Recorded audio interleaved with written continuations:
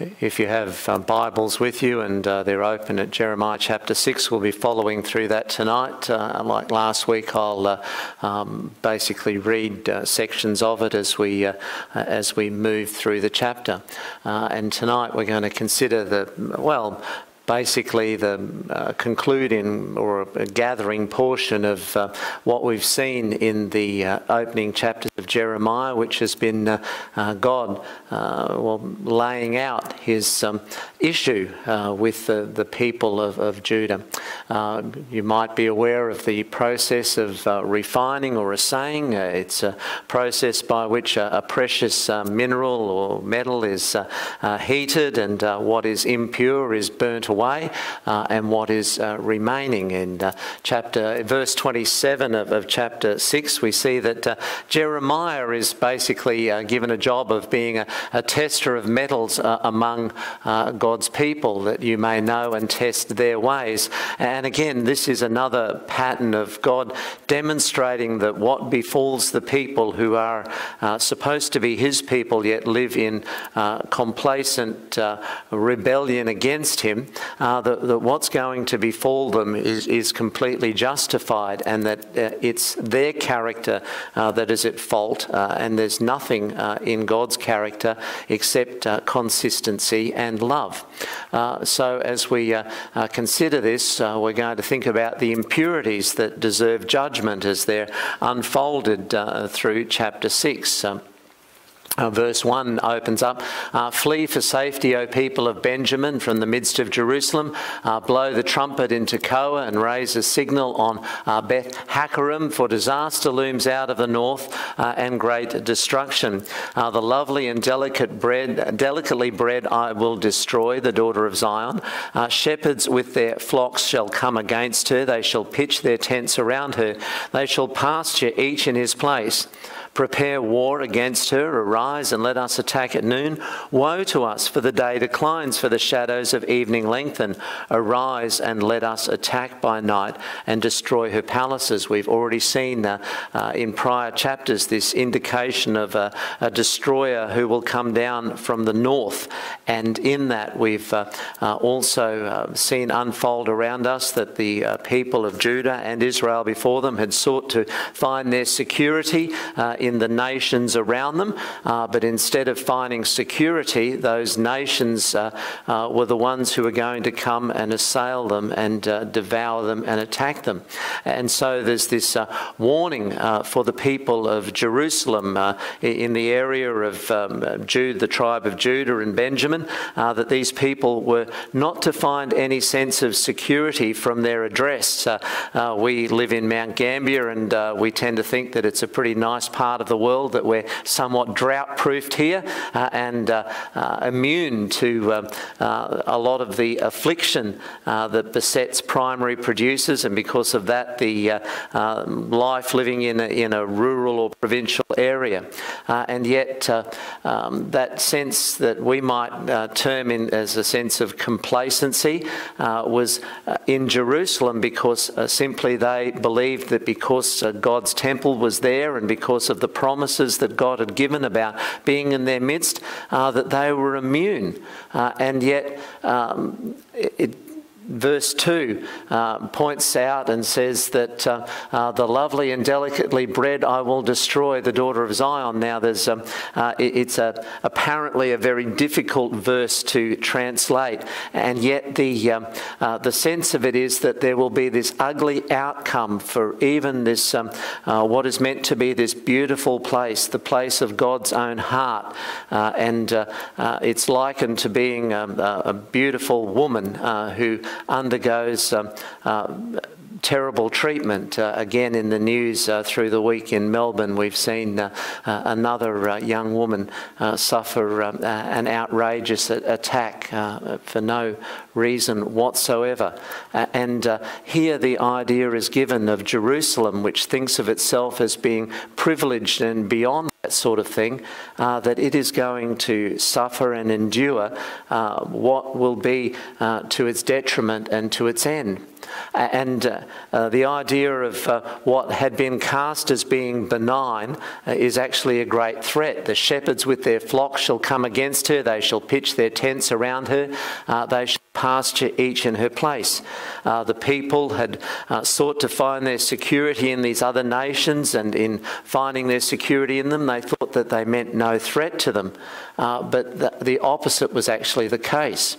And what is usually a sense of respite and this idea of pleasant sheep and their shepherds being the most harmless are actually going to be arrayed against them, prepare war against her. And there's this sense of dialogue that unfolds in verses 4 and 5 of their attack and of the nature of it, and that they will arise, let us attack at noon, and even in the sense of what would ordinarily be a time when the attack would let up. Woe to us, for the day declines and the shadows of evening lengthen. The cry will go up, arise and let us attack by night and destroy her palaces. So what had originally been the refuge that the people of God had sought would be the source of their demise, and it would be, nobody really goes out of their way to destroy their lives. What you invite into your life in the first instance, you invite in because you think it's benign, or because you think it's useful to you, or because you think it will protect you. And this is what the people of Judah had done in their relationship with these other nations. But God was demonstrating to them that these other nations did not have their best interests at heart, but rather they had their best interest, and that would be measured out. And so in terms of this assaying process of revealing what was in, the people were seeking their security not in what would secure, but they were seeking their security in only what would consume them. There's nothing there. In verse 6 we see some more words. Thus says the Lord of hosts, cut down her trees, cast up a siege mount against Jerusalem. This is the city that must be punished. There is nothing but oppression within her. As a well keeps its water fresh, so she keeps fresh her evil. Violence and destruction are heard within her. Sickness and wounds are ever before me. Be warned, O Jerusalem, lest I turn from you in disgust, lest I make you a desolation and uninhabited land. What was going to befall Jerusalem was no accident, because, even in this place where they were surrounded, somewhat like us, I suppose, by trees in a way that was meant to provide a natural barrier against attack. This natural barrier would be cut down and would become the very fuel that would serve the machine of war that was going to try and strike against the city. Again, everything that should have provided them with security was being arrayed against them. And so the idea is that the city must be punished. It deserves exactly what's going to happen to it. You see, it's not that there was evil around it and innocence within. So when we look at the news and we see the shocking news of a young woman who's been attacked and murdered in Melbourne, our hearts go to her and to those who loved her, and they revile with disgust away from those who could have perpetrated such an evil act. But here, God is saying, well, basically, the corruption is not attacking Jerusalem from outside, the corruption is within. As a well keeps its water fresh, so she keeps fresh her evil. The walls that were around the city were not a defence against evil to keep what was inside pure, but rather they were holding in a sense of rebellion against God. The devil didn't make them do it, but rather it was their own rebellious hearts that found expression in seeking after those other nations and finding security in them. As the assayer, puts the heat on and sees what's revealed within, there is no loyalty of heart in them. And so, even in this, God reaches out to the people, and God provides them with words that show that what he's actually providing here, though they sound like a judgment and though they sound like scorn, are really a warning. And as these words are given in anticipation of them coming to pass, it's not God saying, well, this is what's going to happen to you. No matter what you do, I'm going to carry out this upon you. But this is God saying, this is what's going to happen to you, because no matter what I say and how I reach out to you, your hearts are hard against me. Be warned, O Jerusalem, he says in verse 8, lest I turn from you in disgust, lest I make you a desolation and uninhabited land. The warnings are always there. It's the heart that won't listen. And so we see another area unfold before us. In verse 9, thus says the Lord of hosts, they shall glean thoroughly as a vine the remnant of Israel, like a grape gatherer pass your hand again over its branches. To whom shall I speak and give warning that they may hear? Behold, their ears are uncircumcised, they cannot listen. Behold, the word of the Lord is to them an object of scorn, they take no pleasure in it. Therefore I am full of the wrath of the Lord, I am weary of holding it in. Pour it out upon the children in the street, and upon the gatherings of young men also. Both husband and wife shall be taken, the elderly and the very aged. Their houses shall be turned over to others, their fields and wives together. For I will stretch out my hand against the inhabitants of the land, declares the Lord. From the least to the greatest of them, everyone is greedy for unjust gain. From prophet to priest, everyone deals falsely. They have healed the wound of my people lightly, saying, peace, peace, when there is no peace. Were they ashamed when they committed abomination? No, they were not at all ashamed. They did not know how to blush. Therefore they shall fall among those who fall.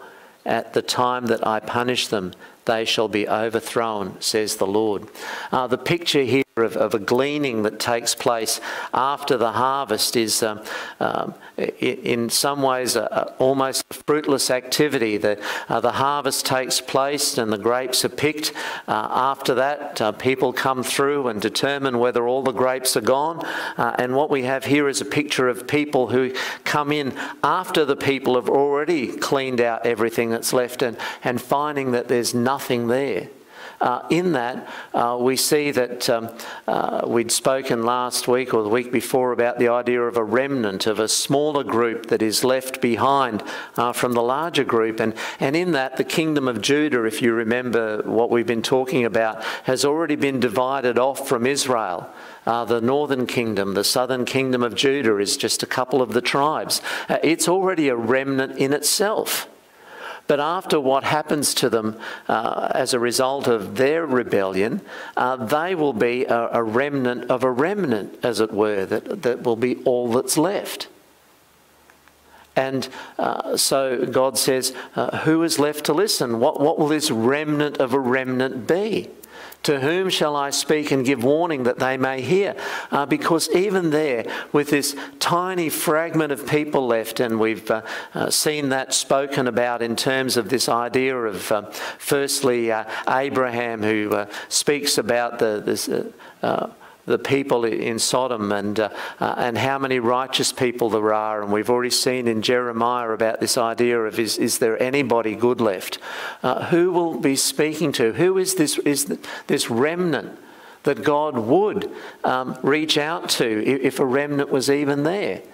Because we see that their privilege, their place of being in that place of blessing and that place of promise seems to have blocked their ears. Their ears are uncircumcised, which means to say that they're not listening to God with covenant ears. They're not listening to God as people who want to listen to the promises as words that they need to respond to. They simply want to hear the promises of God as a means to getting what they want and as a means to achieving their own outcome. Why do we gather as God's people, and why do we want to listen to the Word of God? Is it simply to get the outcomes that we want in terms of our life and our career, the relationships that we're in? We think if we draw near to God, then we'll get our own way. Whereas when we draw near to God, what we're hearing is that the best way for us is God's way.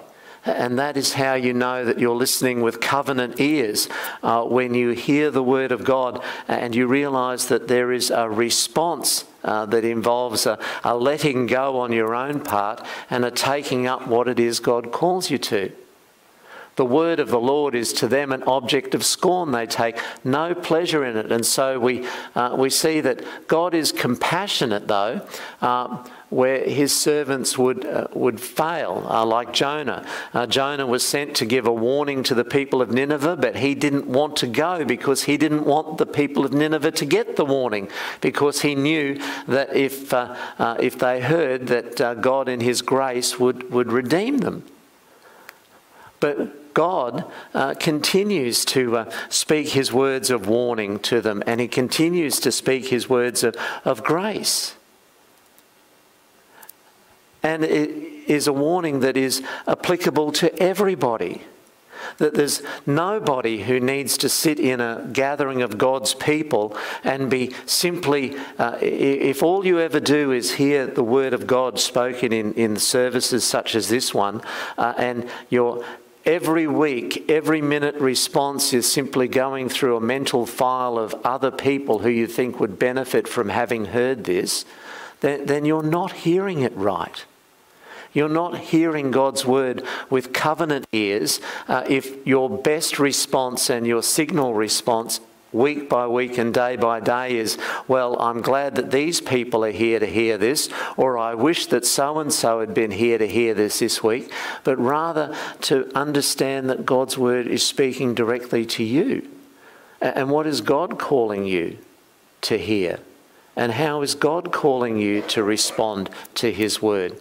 Because there will be this outpouring of judgment that will fall upon every segment of society, because each of them were in their own way manifesting rebelliousness against God. And it is a comprehensive judgment that doesn't simply strike at one portion of the lives of the people, but their security and their relationship and their possessions, and indeed everything that they had presumed would be theirs, out of their having God's promises or out of the other security that they'd sought with these outside forces, would be taken away. The questions that the texts raise for God's people in that time was a warning not to presume on God, and not to presume on themselves and their own skill in gaining and securing for themselves only that which God can give. For the people who are already in captivity, looking back on this, again we remind ourselves week by week that in all of this they're being reminded that the fault for their captivity is their ancestors and not God, but also the God who is sovereign in terms of them being in captivity is the one who is merciful and gracious and will reach out to them and bring them back. Because there's no one in the people of God who is trustworthy. From the least to the greatest of them, everyone is greedy for unjust gain, and from prophet to priest, everyone deals falsely. There was this sense of dishonesty. And so every area of the people were being unfaithful. And they have healed the wound of my people lightly, saying, peace, peace, when there is no peace. When a little child falls down, the first thing you want to do is say to them, you know, they're there, it's okay. And then you want to check them for broken bones to find out whether they really are okay. But here, the priests were simply saying they're there to these people whose lives were a rebellious ruin, and they weren't checking They were simply saying they're there, it's okay, because they were living the same way themselves. Friends, if you want to sit under the ministry of God's word, it's absolutely imperative to make sure that the people who are teaching God's word show that they're receiving God's word with authority in their lives as well. You need to measure that. It's pointless to say that you're in a Bible-believing church if those who lead the congregation and those who teach the congregation God's word clearly don't measure up to what the Bible is laying out as being the pattern for trusting Jesus as our Saviour and Lord, and then walking after Jesus as the one who calls us to follow him. The people were shameless. You see, God basically says in terms of their rebellion, they carried on this way as if there was nothing wrong at all. They did not know how to blush. When the assayer comes and tests for what's precious and what's rubbish, basically he can't find anything precious. There is nothing of value remaining. There's really only everything that needs to be consumed. Therefore they shall fall among those who fall. At that time I will punish them, and they shall be overthrown, says the Lord. Now, God goes on in verse 16, stand by the roads and look and ask for the ancient paths where the good way is, and walk in it and find rest for your souls. But they say, we will not walk in it. Now, I just want to stop here. In some church traditions, the idea of stand by the roads and ask for the ancient paths is another byword for saying, basically if we can just wind the clock back on our church by about 20 or 30 years, then everything will be better. Friends, if we wind our denomination's clock back by about 40 years, we're in the group of liberal theology. That won't work at all. Basically, our denomination as a whole, as a national movement, has actually moved more toward the scriptures over 40 years than where it was in 1977. Our by and largely the congregations that have allowed themselves to become mired in traditionalism have basically a form, but they have no substance. And where the truth of the gospel and the truth of the scriptures is often absent, you will find, ritualism and fancy dress taking their place, because if you can't give the people truth, you'll give them a good show. But what the Bible says here is that what we're supposed to be looking for is what God says. And our hearts are supposed to gravitate toward that. But here, when the people were shown what God says, and again, this is to point out that they were not ignorant.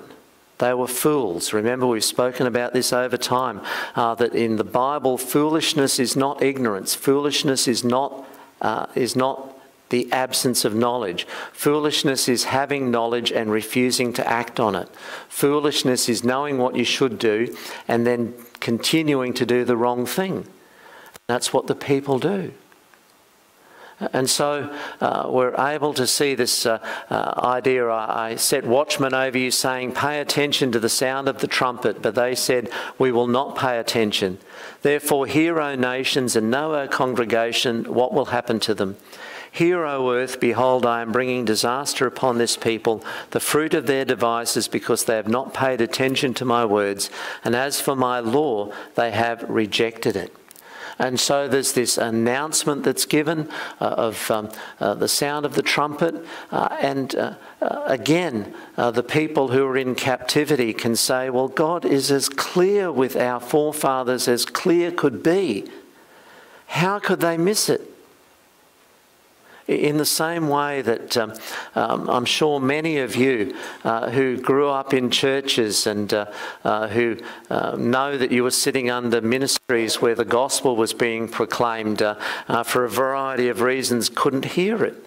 And you didn't know what was being preached. You thought that the essence of being a Christian was being a good person, or that the whole idea of what God wanted you to do was try harder.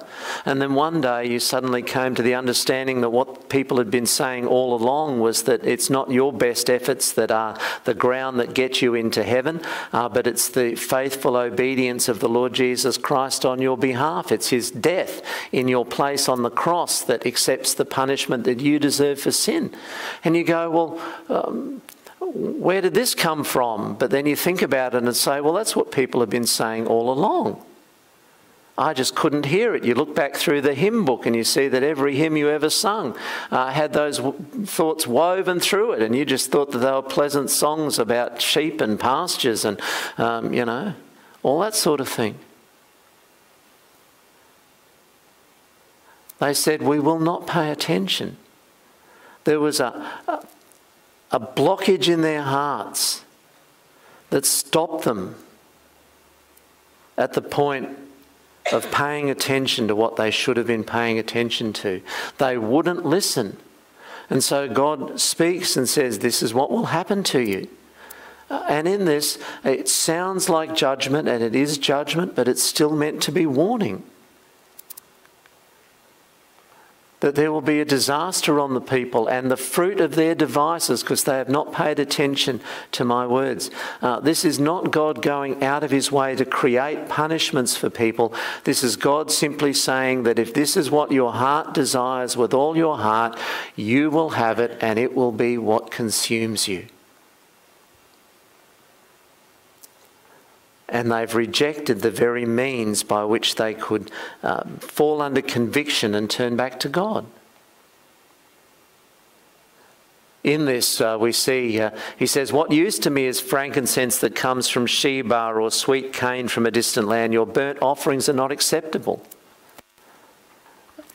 Friends, these people were in church every Sunday. It wasn't Sunday and it wasn't church, but they were there. But then they were still experiencing the judgment of God.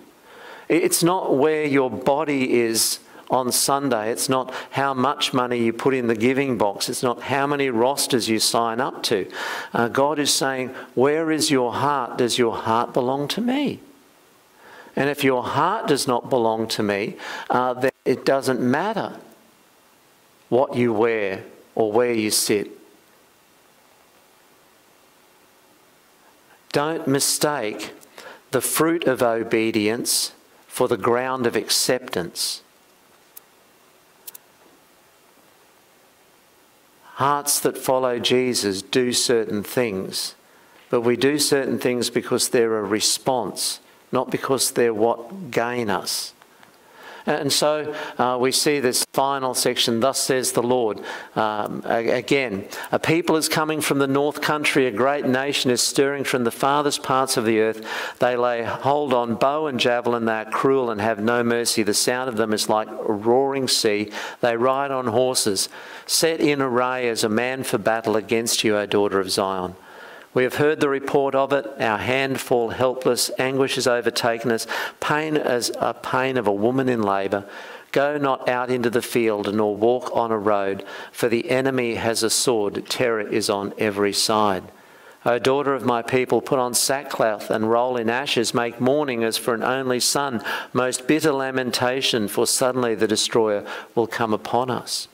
And so again, in terms of what God says, well, we're told that there's going to be this invasion. It will come down from the north towards this nation in the south, and this great nation is stirring. And they are a merciless adversary. And that's the point of them, is that by and largely they're worse than anything that the people could have feared. And they will come against Jerusalem. And the idea being that the severity with which the with which this invading army falls is also likened and simile to the idea of how the people of Jerusalem will respond, and they're going to respond with an anguish that is in the severity of what grips a woman when she's in childbirth.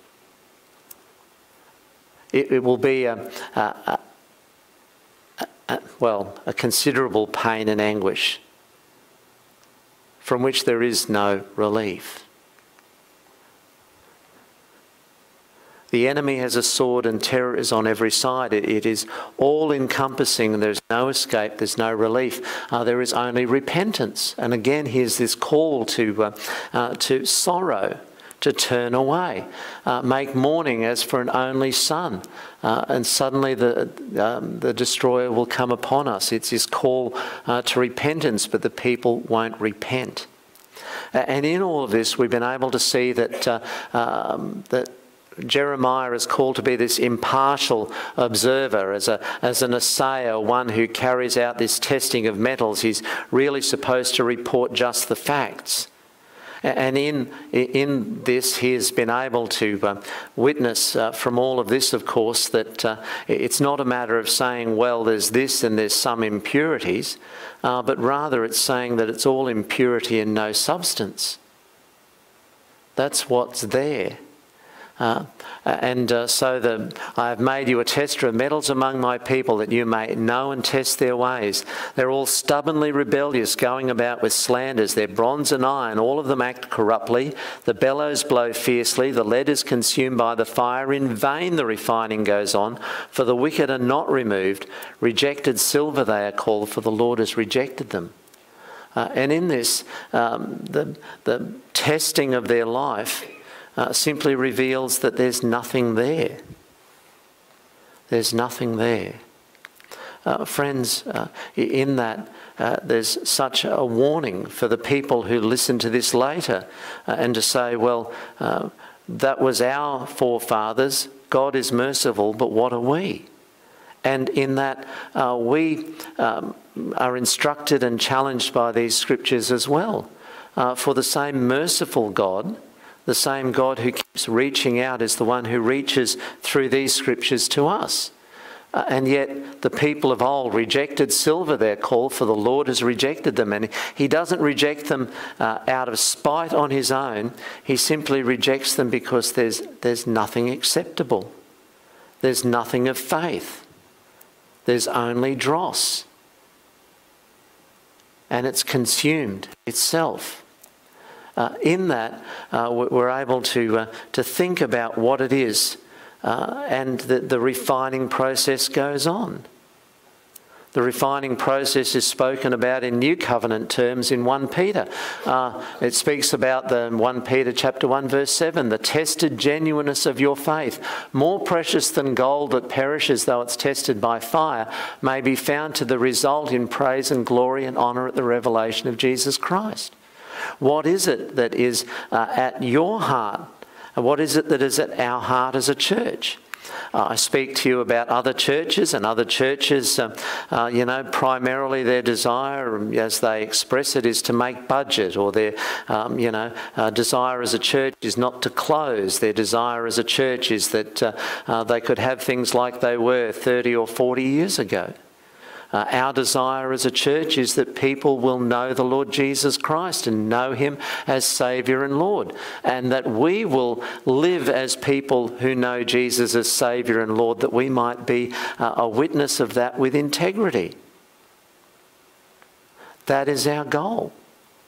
That is our common aim to encourage each other with. And friends, there are varieties of circumstances around us that will say, well, look, we could find our security in having a nice building. We could find our security in having a settled bank balance. We could find our security in having a certain number of people who come along each week. But our only security as a church is in our capacity to help other people know Jesus.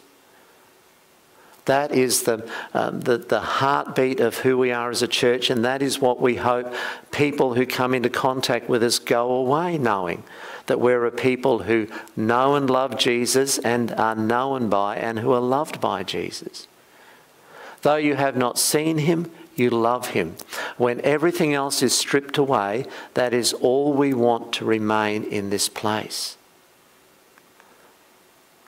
Though you do not see him, you believe in him and rejoice with him with joy that is inexpressible and filled with glory, obtaining the outcome of your faith, the salvation of your souls. When everything else is stripped away, what remains here but a love for Jesus? And that is what fills us with joy and satisfaction. That is what brings happiness to our hearts as a people, when we see and know that we're growing in our love for Jesus and that others are coming to him and growing in their love too. Let's pray. Heavenly Father, we thank you for your word to us tonight. We pray that you would help us and encourage us as we take our joy in you.